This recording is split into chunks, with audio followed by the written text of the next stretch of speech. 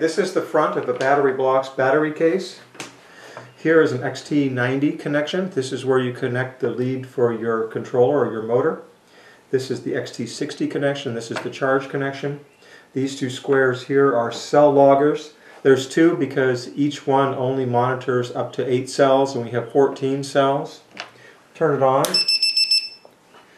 Put the toggle switch to 1. First it gives the voltage of all 7 cells that it's watching together, and then it starts counting down through the voltages of each of the cells. This way you can see if your battery is balanced or not. You can be sure the BMS is doing a good job. Not having something like this is like driving a car without an instrument panel. You're always blind. You never know what's going on. You don't know there's trouble until something catastrophic happens. Check the other side.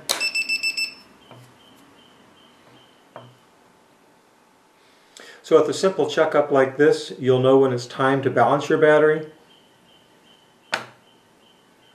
and you know that the BMS is working or not working properly.